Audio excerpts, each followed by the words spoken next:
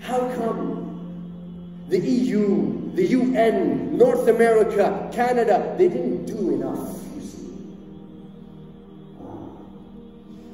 They didn't do enough. It wasn't a tragedy worth giving. It's a double standard, yeah? You missed it, didn't you? You threw money and arms at different places. But because Turkey, Hafidhahullah, is a Muslim powerhouse, governed by a Muslim government, and its leader is a practicing Muslim, Hafidhahullah, the kuffar held back. The disbelievers held back and they watched. They threw little crumbs just for show. And the Muslims are asking, why don't they help us? Why?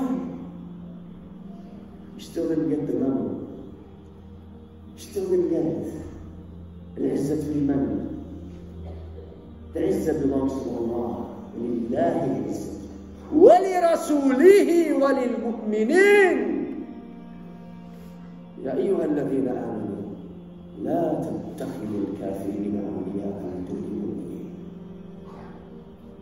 So don't ask why Allah subhanahu wa ta'ala did something, or why they didn't do anything. Ask, what can I do as a Muslim? What is my duty as a Muslim?